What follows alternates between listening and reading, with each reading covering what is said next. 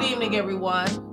Welcome to Voices Randomish. I'm your host, Eldridge J. Alexander, and tonight I'm going to talk about gun violence and how it may be impacting corporate hiring efforts. For those of you who are new to the channel, Voices Randomish is the channel that focuses on current news events, pop culture, fashion, and Voices Randomish mission is to engage in dialogue, to enlighten, inspire, and uplift you. So let's get started. Like I said tonight, what I really wanted to focus on was gun violence, specifically around the AR-15 assault rifle, right? So this is how the conversation really evolved and how I started to think about why I wanted to talk about this. Remember, it's not an opinion or anything like this. It's really just looking objectively, critically thinking about all the data and all of the images and all the messages that are coming at me lately, and all of us, and kind of putting it together in a way that we can synthesize the information, summarize, and kind of make some meaning of what's going on, right?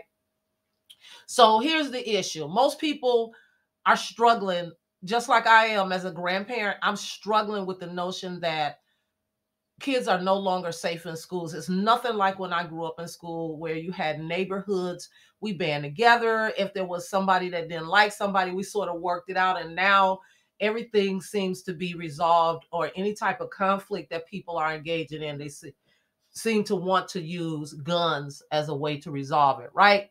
And what that's leaving is us sort of with a bad taste in our mouth, especially when you think about employers who want you to come back into the brick and mortar settings in order to complete work that for the last few years we've been in our homes or working hybrid. And for the most part, in your home, you do feel safe. So don't you think that after all, it's hard to think about sending sending their children out to school each day, and to think about work when you're worried about your family and your safety. For a lot of people that live in bigger cities that are taking mass transit for a while in New York subways, possibly on L trains and any other form of mass transit, buses or what have you, there were people being attacked and assaulted for various different reasons, whether they were hatred crimes, race related, or what have you. It's still fearful out there because people are carrying around a lot of pain and hurt. You never know what the trigger is going to be, and you don't want to be in the line of fire. Recently, literally, has been the line of fire. The controversy is around these particular type weapons that are so-called AR-15 weapons, which the legislation is seeking to ban under the umbrella of targeting these rifles, that even though they're not used in most crimes, general crimes, they're being targeted. So according to the 2019 FBI Uniform Crime Report, from 2015 to 2019, knives, blunt objects, and personal objects, personal weapons such as your fist and feet, those exceeded rifles. When you looked at all the types of causes of death every year, semi-automatic weapons, such as pistols, the firearm of choice for conceal and carry licenses have recently garnered attention. They said from the pro-gun people this is what I'm talking about when I say they. They said that semi-automatic pistols, the firearm of choice for conceal and carry licenses, have recently garnered attention from anti-gun lawmakers. They are now included under the assault weapon umbrella legislation, and the practice is becoming more and more commonplace to label weapons assault weapons in order to conceal the true intention of banning all privately owned firearms. Okay, so that's what the claim is, that the full motive is that banning all semi-automatic weapons, firearms, is now the goal of the anti-gun lobby. And they know that the common criminal, they said in this article, the pro-gun lobbyists said that the common criminal is not going to be affected by the bans and the legislation labeling every semi-automatic firearm as an assault weapon is going to play on the emotional response of the public, who may not be educated on how firearms work and how to use them every day, and still be within the law, right? And law-abiding citizens that are trying to defend themselves.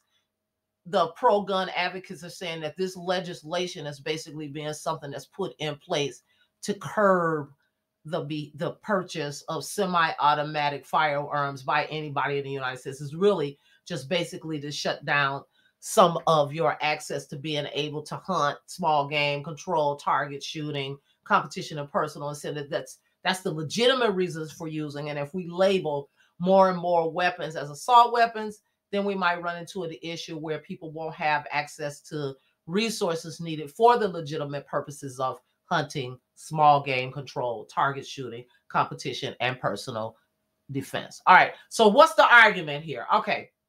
Let me just go to the next. Okay. Here's the argument. I pulled these statistics from the gun violence archive that lists the total number of gun violence deaths, all causes, 11,665, of which murder, homicide, unintentional, or whether it was done intentionally, 4,999. Suicide, get this, suicide, 6,666. So 666 suicide. Total number of injuries, 8,957. But this is where it gets dicey. Between January 1st and I believe April the 10th, we've had 147 mass shootings.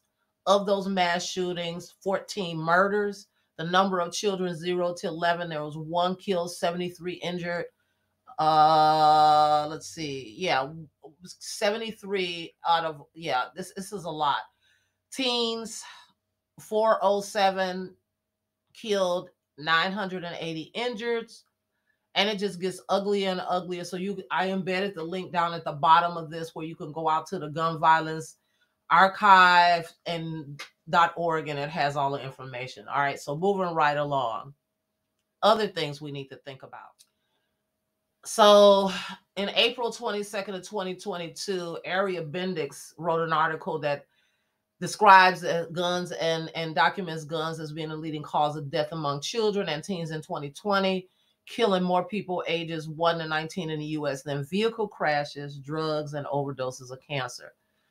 In Area's article, she cites that more than 4,300 people died of firearm-related injuries in 2020 in that year, 29% increase from 2019. So in 2020, 4,300 people died of firearm-related injuries, which was, again, a 29% increase over 2019. And the letter that supports that is published in the New England Journal of Medicine, where they analyzed decades of mortality from disease control. And they said in the last 40 years, and almost certainly before that, this is the first time in firearm injuries have surpassed motor vehicle crashes among kids. Think about that. In 40 years, that firearm injuries have surpassed motor vehicle crashes among kids. And you think about the frequency and the number of children that are riding in a car, yet in the last 40 years, and we're at 2023. That's sad. 40 years, the last 40 years. Wow. Shame. Moving right along. Let's think about the costs. Here's some statistics. I looked up just the cost of gun violence, and it's $557 billion annually, comparable to 2.6% of GDP. And GDP, or gross domestic product, is used to estimate the size of the U.S. economy, and it's calculated as the value of all goods and services produced in the U.S. Harvard medical researchers found that gun violence has cost the U.S. more than $557 billion annually, or 2.6%. And that was as of September, 27 to 2022. Think about 2.6% of gross domestic product, or all the value of all the goods and services, and that gun violence is costing those that kind of money in the U.S. Again, I looked at, did the U.S. lead the world in mass shootings? The worst incidents have been in South Asia, Europe, and Africa. But that being said, the U.S. has a gun homicide rate that is 25 times higher than in other countries with higher incomes. Sometimes groups that say like the Taliban or ISIS are behind mass shootings, and the other time people are just seeking out twisted acts of individual revenge in twisted ways. So, and here's a fun fact for you. The term mass shooting, that only emerged in the post-World War II era. So think about that, World War II, and where we are now with a new term, along with collateral damage to describe the people who are killed. Employer losses, in addition to general health care related costs that employers cover for things like health insurance, disability, and work comp. Employers also note that there's a cost of victims because, again, some of those people never ever are able to work again. And oftentimes those people are not easily able to be replaced. You think about somebody who's been working for 30 years. That's knowledge and experience you can't really replace.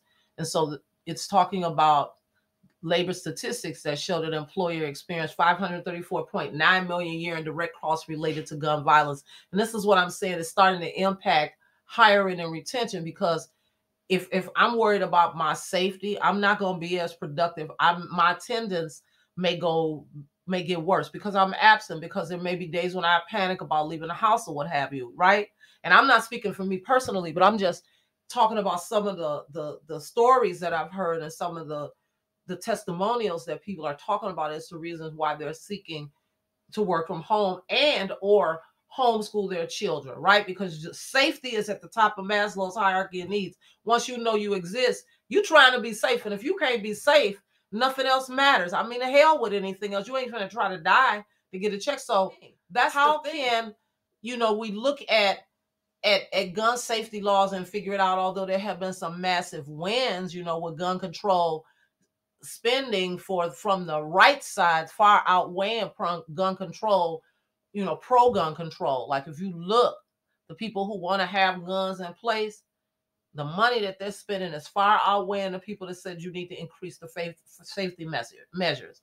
And so throughout the 22 session, state lawmakers and governors have enacted at least 51 gun safety laws, but they also blocked 95% of the gun lobby's agenda, including hundreds of attempts by the gun lobby to weaken gun laws. So give with one hand and on the other hand. So it's really out of balance. Again, as you can see by this chart, there's more money spent to protect gun rights versus controlling the guns, the use of guns, right? And I get it on both sides, and this is really just for information for you. So here's that AR-15 again, saying that this is not an assault rifle, saying that this is something that people can use for other reasons, that it's the person who misuses it and not the gun itself that's doing the bad things.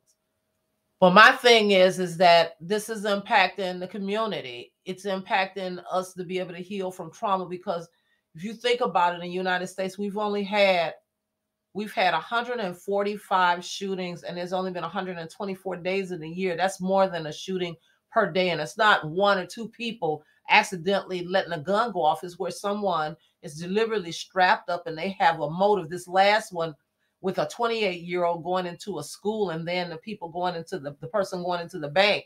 These are disgruntled people. Something is happening. Either a disgruntled student who comes back to exact revenge, and goodness knows why you will wait so long to come back, and then you would take it out on innocent little children aren't there. That tells you that there's a mental health crisis. But then you have people that are disgruntled employees, like that Walmart employee a few weeks ago, and now the Louisville, Kentucky employee at the bank, that people are just mad as hell and they're not going to take it anymore. And I still take it back to not having enough empathy and compassion in the workplace for what people have to face when they need to leave their homes in order to go make a living.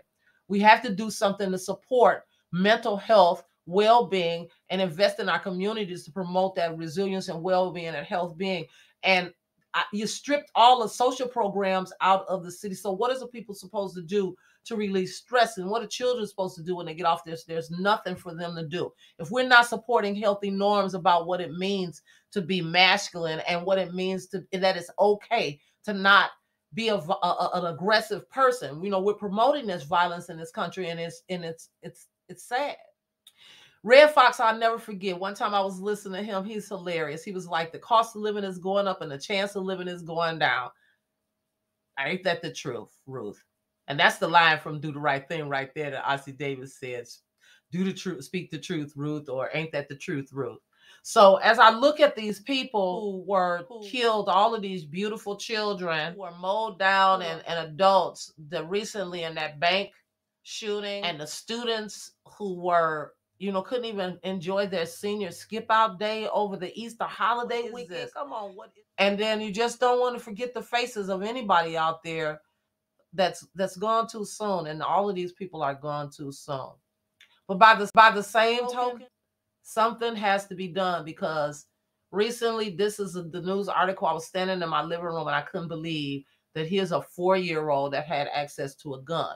So while some guns may need to be outlawed, the biggest thing is that we have to practice gun safety. If you're going to have a gun to reduce the imminent risk of somebody being lethally hurt, including yourself, we have to have sensible gun laws, because we have to have a practice a culture of safety, and people have to find another way to deal with conflict as opposed to picking up a gun. So that has to be the last thing. So the sensible gun laws are going to reduce easy access to dangerous weapons, and we can already see that there is easy access, because here's a 4-year-old with a gun pointing it at their neighbor. You ask yourself, how did a 4-year-old get a gun, and how did a 6-year-old get a gun to go to school and shoot their teacher? And by the way, that teacher is now suing the school system, I believe, and the parent, and the mother is being arrested and held accountable. And she's going to turn herself in later this week.